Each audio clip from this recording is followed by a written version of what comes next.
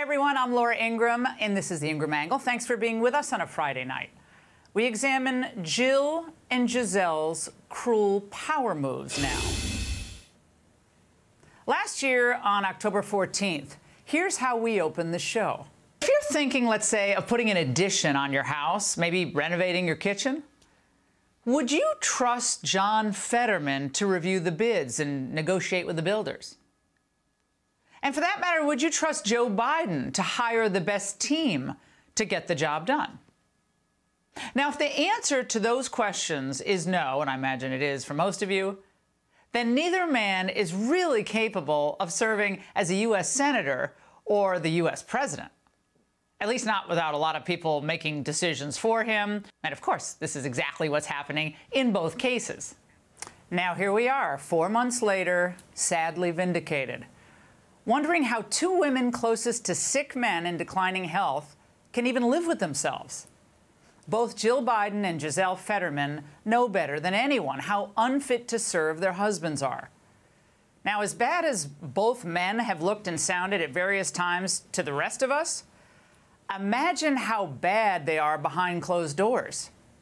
But, of course, these women lie to themselves, and then they lie to us.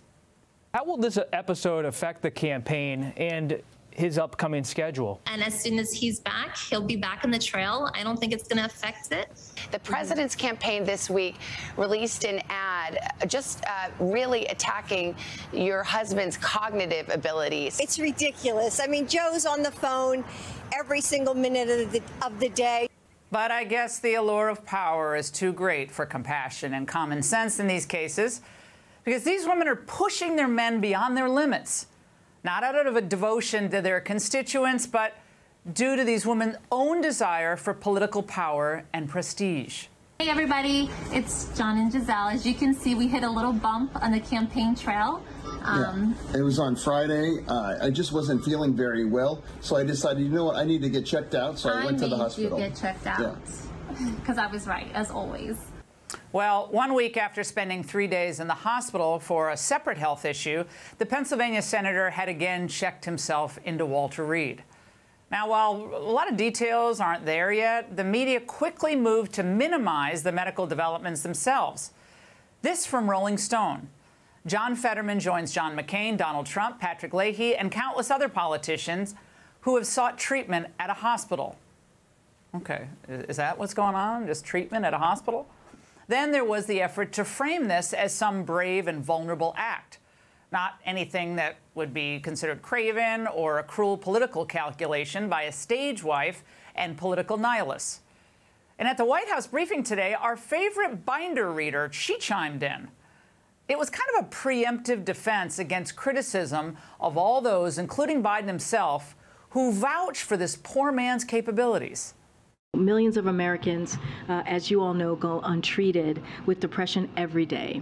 Senator Fetterman did the right thing and brave thing today or just this week by getting the help that he definitely needs. As the President and First Lady shared this morning, they are thinking about John, Gisele, and their entire Fetterman family today. And they are grateful to Senator Fetterman for being an example to this.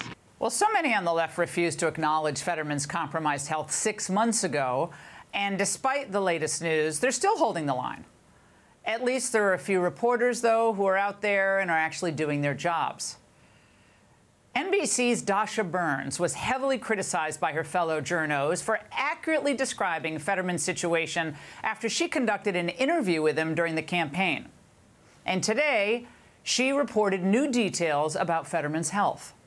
I did speak to a close senior aide of his. He said that we're looking at most likely weeks that Senator Fetterman will be in inpatient care. Both the staff and Fetterman himself were surprised by the severity of the depression. For those around him, that it's been sort of difficult to distinguish the symptoms of the stroke from symptoms of depression, saying that sometimes, you know, it's hard to know if he's not hearing you or if he's just sort of being crippled by depression and social anxiety.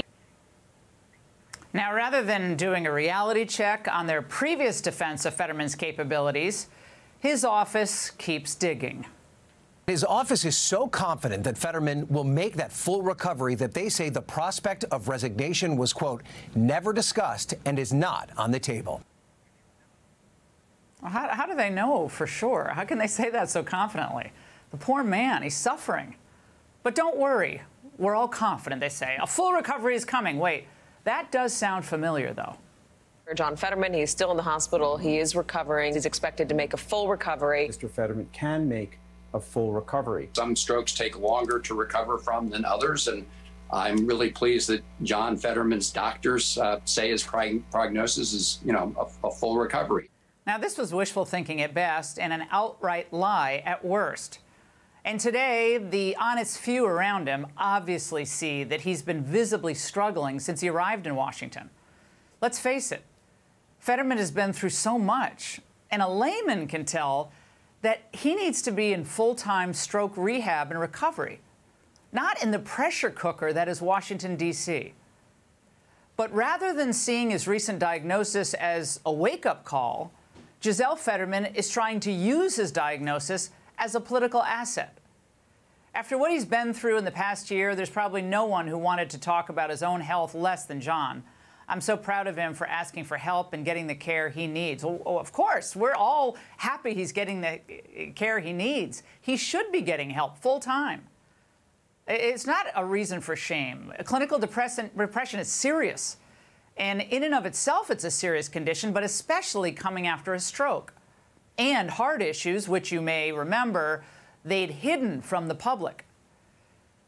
Now, by the way, Gisele was the same woman who called the NBC reporter, Dasha Burns, openly ableist for questioning her husband's physical and mental condition during the campaign. So Gisele owes Ms. Burns, who was right, an apology.